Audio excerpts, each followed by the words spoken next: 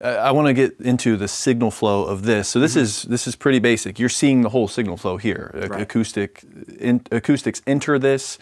They're amplified, I guess, by the horn, and then they cause a physical movement of the, what do you call it, stylus or cutting? Yeah, the stylus. Yeah. Okay.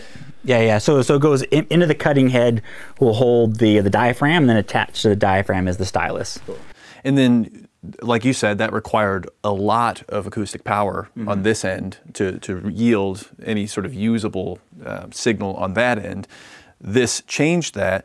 Not only this, but all of this as well. Yeah, so they would get the microphone, the cutting head, and then this rack. So this is kind of the beginning of our industry. This is the first electric recording rack, so the first ever microphone preamplifier, the first line amplifier, the first level meter, and the first monitor amplifier. And so it was so important and influential, a lot of things that we take for granted today, come from this original rack from 1925.